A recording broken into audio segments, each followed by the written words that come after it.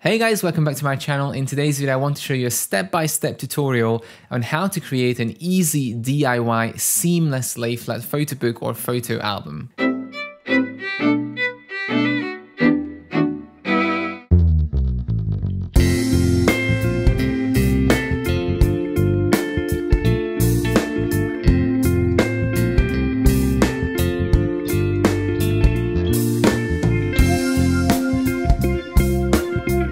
Don't forget to subscribe if you haven't already done so, and make sure to check the notifications bell to never miss a new video. Also, if you enjoyed this video, please give us a like. So in the past, I've shown you quite a few tutorials now on how to create a booklet style photo book, a hardcover, sewn photo book, and also a Japanese style photo book. Today, I'm going to show you something more elegant that you can use for a wedding album or anything that requires a seamless lay flat binding. Now, when it comes to lay flat book, there are two kinds. Many books can open completely flat, but there's still going to be a little break in the middle because it's made up of two separate pages. And what we call seamless lay flat is when you have a completely uninterrupted double page spread where the photos start on the left side and end on the right side page without any break in the middle. Photo book companies usually achieve this result by printing your pages as double page spreads and then sticking the pages to each other or mounting them on a board for flush mount albums. This might seem very difficult to do at home because when it comes to photo book companies, there are machines like the Fastbook system, which does that automatically really quickly, so nothing can go really wrong. But I actually found a method that you can do at home, and it's actually very straightforward and easy, and it gives you the same kind of look, and you can do it yourself. So let's dive in. So let's see what you'll need. The absolute essentials for this project are some kind of paper to print on, and the thicker paper the better, so I would advise at least 120 GSM paper, because when you stick it together it's going to be thicker anyway, at least double thickness, because it's a seamless lay flat book. You will need double-sided self-adhesive sheet, which can be plastic or paper, it doesn't matter, almost like a double-sided tape, but it's a sheet. And you are also going to need a trimming device, so either a guillotine, a trimming machine, or just a ruler and a sharp knife. Now, depending on the cover that you choose for this book, you can either make it a soft cover, in which case you don't need anything else. If you want to make it a hard cover, you're going to need some kind of board to mount the cover material on, and the cover material could be paper or could be linen, but it's completely optional. You can make your lay flat book a soft cover book as well. And of course, you'll need a printer to print out your images and some kind of a software to design it. And if you make a photo album, you can do it in any software really, and it doesn't need to be a booklet format. We can just print the sheets one-sided. So let's start with the design process. So once again, I'm using Affinity Publisher to edit this book, but as I said, you can use any simple editor because the lay flat albums are much easier to edit than section sewn photo books or booklets. So I'm going to create a new document, which is going to be A4 size, because that's going to be the two sides together, and it's going to be landscape, and I'm not going to click on the facing pages because it doesn't need to be facing pages. Okay, now the only thing I'm going to change here in my master page is my margins. My printer cannot print the outer 4mm of the paper, and I want my pictures to be full bleed, so that needs to be trimmed off. So I'm going to add a 7mm margin to every side, and that's going to show me the area that I will need to trim off to make sure that on every edge the photo is going to go all the way to the edge of the paper. Now, if you don't want your photos to go full bleed and you are happy with a wide border around, then you don't need to do this bleed at all. You can just print out your pages as they are. So that's how I set up my paper, and I'm also going to add a guide, which is going to be the middle of the paper, just to see where is my right side and where is my left side. By the way, this photo book is going to be A5 size, so it's an A4 paper, and when it's folded into two, it's A5 and portrait, so quite a small one. Now, if I start my first page, let's just do a quick title, Hong Kong, my usual favorite, Dido. Make it a little bit bigger, subtitles, let's make that Avenir a little bit more spaced out. There we go, so that's fine for a title, and I'm going to create a few more pages, maybe 10 more, using the same master page A. And what you need to know about the bleed is that if I want my photo to go from edge to edge, I have to create a photo frame which is until the edge of the paper, and then this bleed section is going to be trimmed off. So this is a very simple design in lay flat. Photo book albums, you just basically put big pictures, 2 or 3 on a page, and sometimes you can do something more creative, like just a few more bigger ones, smaller ones scattered around, so something like that. And then these are the other layouts that I created here. I added some titles here and there, using the same font as on the front cover. 2 photos, 5, and a bigger collage or montage. So that's really all about the design process. And then the most important thing is when you print out this book, it has to be single-sided, because the left side is going to always be stuck to the previous double page spread. We're going to fold them into 2 and stick them to each other, almost like an accordion. To print my pages, I'm using my Xerox press printer.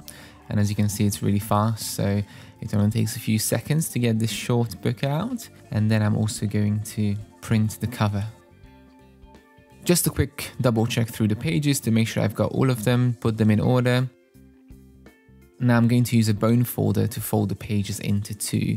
Now it's important to fold them so that the printed side is on the inside. Now, as you see when I'm folding this, unfortunately I didn't know that the silk satin paper is not going to fold so well, so it created a little crease mark in the middle, but never mind, next time I know to use a different kind of paper, so just be careful with that when you fold your pages. If you don't have a bone folder, you can also use your fingers, by the way.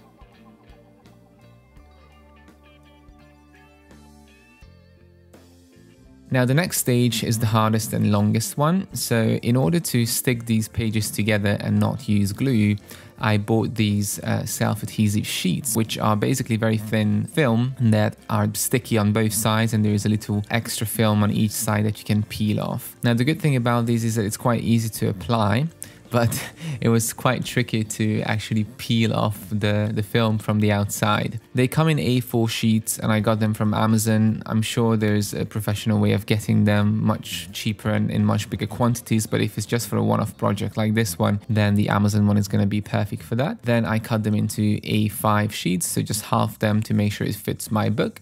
And now I peel off the first edge and I carefully roll on my first page. Now obviously if you have a roller here, it's going to be a big help, but I just use my hands and I managed to get it without any air bubbles, nice and smooth. And again, don't worry too much about the edges because we're going to trim it.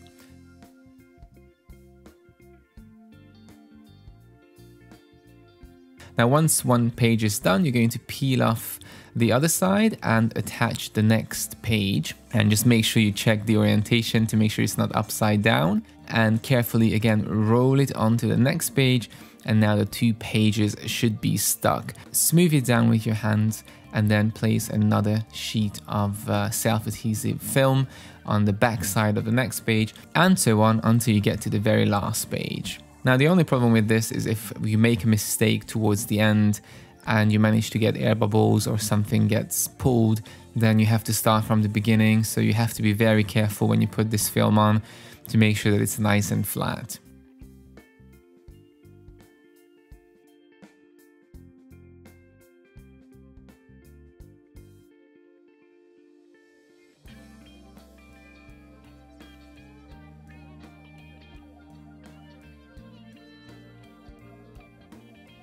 And as we finished sticking the pages, now you can start paging through the book, and you can see it opens fully lay flat and it's seamless lay flat. So the sticking process is done.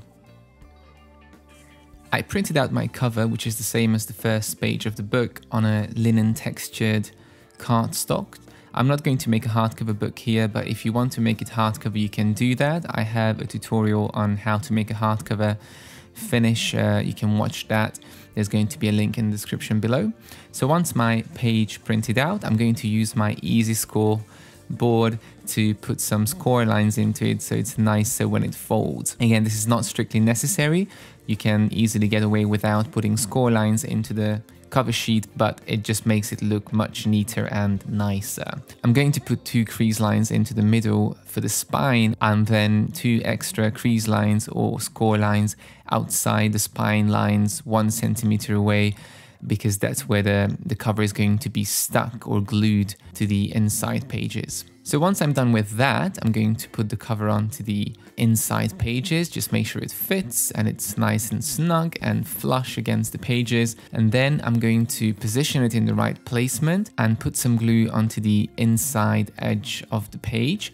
Now here, you can use PVA glue. I'm using a stick glue because it's just easier and less messy, and in my experience it works just as well. I'm using a scrap sheet just to make sure that the glue doesn't bleed further on than it needs to, so I'm going to do like 1 centimeter strip on the inside pages, put the glue on and then stick the cover on. Press it down firmly and use my bone folder for that, and then I'm going to turn around to the other side, do the same, put a 1 centimeter strip of glue and press it firmly on, use my bone folder and put some heavy weights on for a little while, a few minutes, just to make sure the glue really sticks on and the cover doesn't move.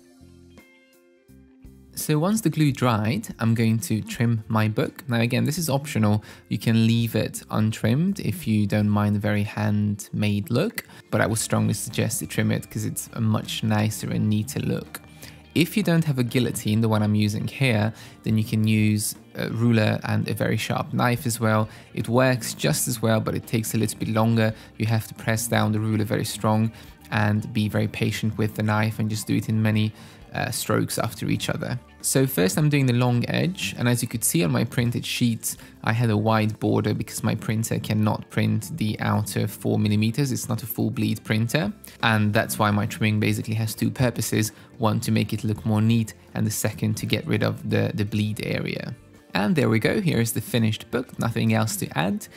As you can see, the texture of the front cover, and the book opens fully flat all the way through, and it's an uninterrupted flow of the pages from left to right. It's an amazing, easy way to create a lay flat book. It's obviously a little bit tedious when you do your sticking, but if you like the lay flat book and the lay flat look, it's definitely worth trying out. I wouldn't suggest doing something like 100 pages, because if you do 98 pages and on the 99th page you get an air bubble or something gets messy with the glue or the self-adhesive sheet, you're going to be very mad to have to start it again from the beginning. But for a shorter book or a little wedding album, I think it's an amazing project to spend time on. So this was my tutorial on seamless lay flat photo books. I hope you found this useful, and now you can probably try to make your own at home.